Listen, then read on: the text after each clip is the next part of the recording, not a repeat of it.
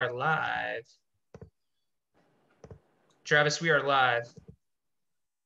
What's going on, everyone? Travis Brown with the Eagle, Robert Cessna over there. Also with the Eagle, we're here at Davis Wade Stadium, where the Aggies just beat Mississippi State for the first time since 2012 in a pretty dominating defensive performance. Cease, what was your quick takes from the game?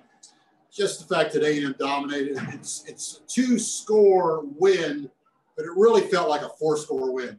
A&M was at least a touchdown better than Mississippi State can really say for each quarter, except for the fluke, the lucky bounce, the pick six return.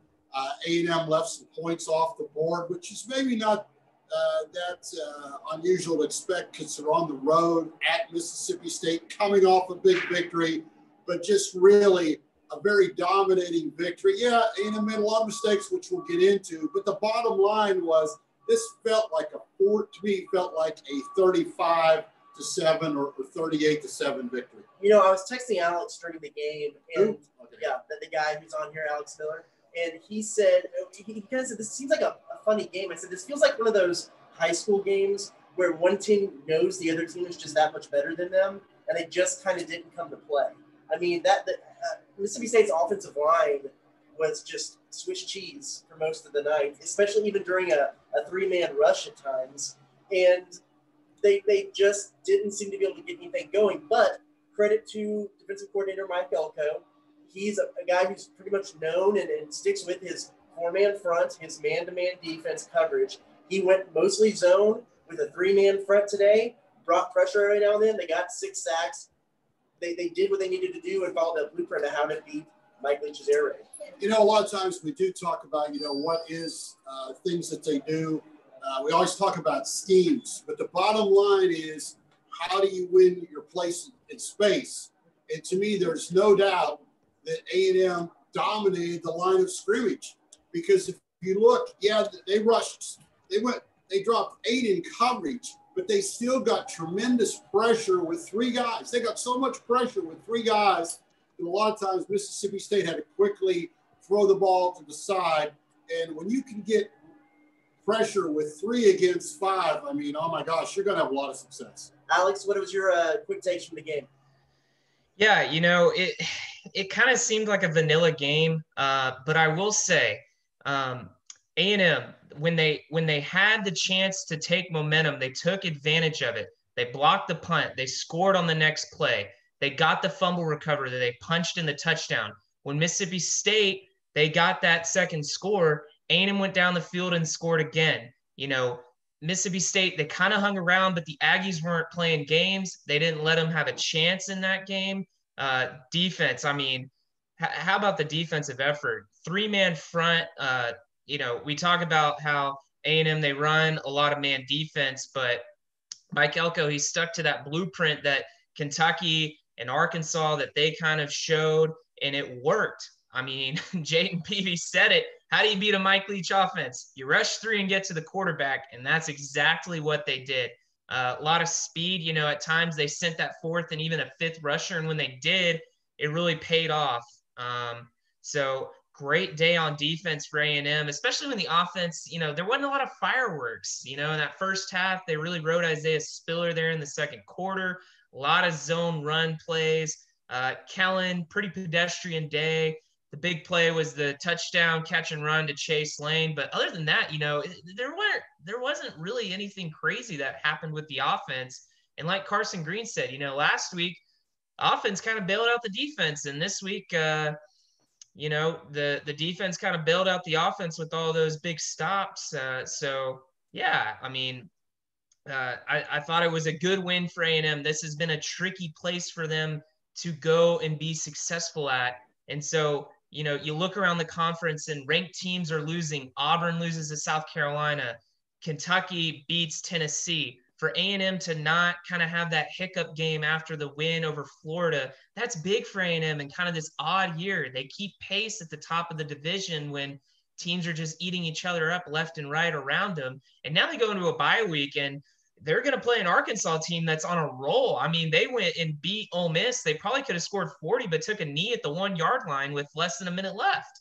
So all of a sudden, this Arkansas game, which has kind of been a thorn in A&M's side and giving Aggies grief till the bitter end. I mean, A&M's come out victorious every time since they joined the SEC, but that's not going to be an easy game in 2 weeks, and you got to feel good if you're A&M going home with the win today. For those of you who are watching on Facebook and on Periscope, be sure to fire in any questions or comments you have for us today from this game, or just want to spout off about what happened.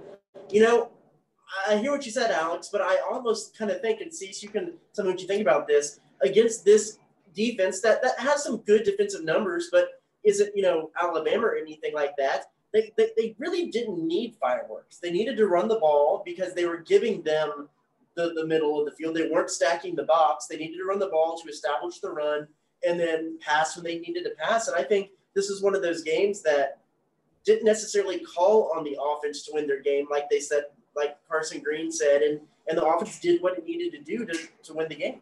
Well, the problem is, I think a good thing for A&M looking forward, they made some small mistakes that cost them scoring 40 points. Juan's best throw of the day might have been the ball over the outstretched hand of a linebacker to Smith in front of the safety that he turned into a 47-yard gain down to the 9 or 8, but Kenyon Green was called for a hold. That wiped out, which would have been the third 45-yard or longer pass, or fourth when you consider the touchdown as well. So that would have been a touchdown. They could have taken a touchdown at the end when they took a knee. They had 3 penalties on a punt return that one of the most important penalties, they didn't get the ball.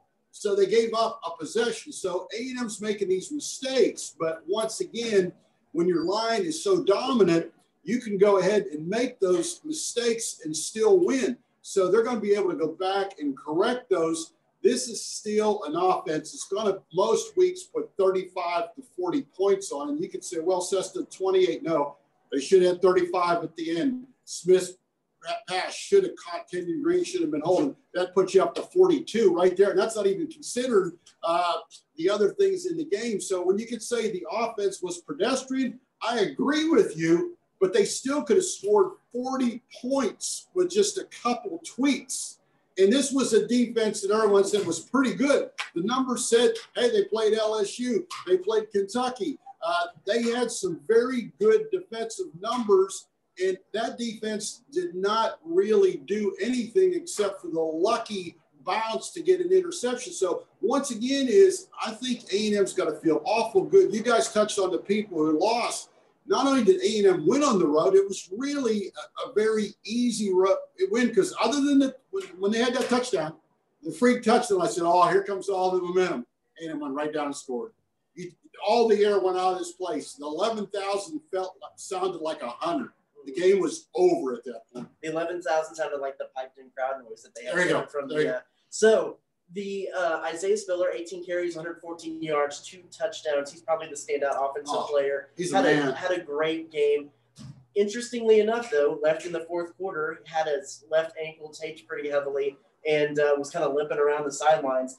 But they proved that they have a little bit of depth there with Anaya Smith, with Devin Achane, who came in at the end of the game and to help kind of seal things out. They also had Ernest Crownover in there for, I believe, a play, but he was in a play where he came out in the flat. It was one of those third downs that Mon threw an incomplete pass that Crownover was open in the flat. If he hits Crownover, they might move the chains and get a big first down early there in the first half. That being said, they flexed their running back muscle a little bit today against what, like you said, the number said is a pretty decent defense. Yeah, and also is once again is man oh man, they won the offensive line, they won a defensive line against a team that's a program that's noted for their linemen. Just a few years ago, they sent 2 defensive linemen in the first round to the NFL, and that's why A&M lost here 2 years ago because of those guys. But it actually Mon threw a couple bad balls today. I thought he didn't step into a few throws, but once again, he's on the road. When you go on the road, remember. Last time on the road, they lost at Alabama. They made more mistakes, really, in a better opponent. So this time, yeah, you look at those 3 penalties on the one play, but you're going to have some mistakes on the road with such a young team. But when you can win convincingly by really 3 scores, 4 scores, you're able to build on it. We touched on it before. A&M moving forward. South Carolina lost today. Tennessee lost today. Auburn lost today. The only two teams ranked left on A&M's schedule lost. A&M won today. The bottom line is this was going to be a huge game to add on to Florida. Yeah, this wasn't the Florida win where everybody goes, oh, man, let's go to Northgate. Oh, this is great, da-da-da. It was a business-like win. Ugly at times, but that final score was 28-14 at Starkville. They lost here the last 3 times. I know we need to get out of here. We got people waiting on us here to get out of this room. So let's real quick, I know you haven't necessarily considered all of them. Quick take on your grades. Well, once again, you got to give higher than a C in almost everything. And the defense was outstanding. When you went in the road with that defense, how could you say anything against that defense? They gave up 1 score when the game was over. You went on the road. You wanted a place where you lost the last 3 years. You want to give a lot of B's, possibly B- if you're Jimbo Fisher, because there's work to be done. This team can be better, but come on, let's be honest. A lot of us wouldn't have been surprised if they come in here late and egg and lost, but they didn't.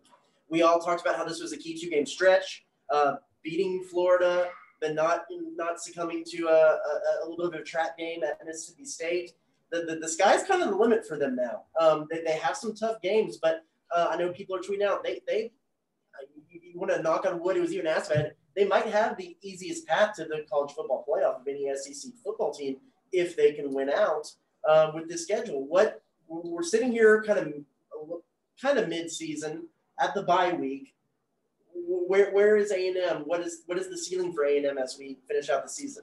To me, this was a huge game because the defense played well. I didn't think the defense played well at Alabama. They obviously didn't play well against Florida. They didn't even play well against Vanderbilt for 3 quarters. Vanderbilt could have won that game. So the defense, this is the Mike Elko defense that I thought would be here in year 3. This defense made plays. Buddy Johnson's becoming a big-time player. The defensive line keeps getting better because of Leal, because of Peavy. So once again is when you got so many, they're getting playmakers at all levels. When you get playmakers at all levels, Lane had another big play. I thought that was huge, losing Chapman, that Lane had a huge play. He turned a 2-yard completion into whatever it was, 49.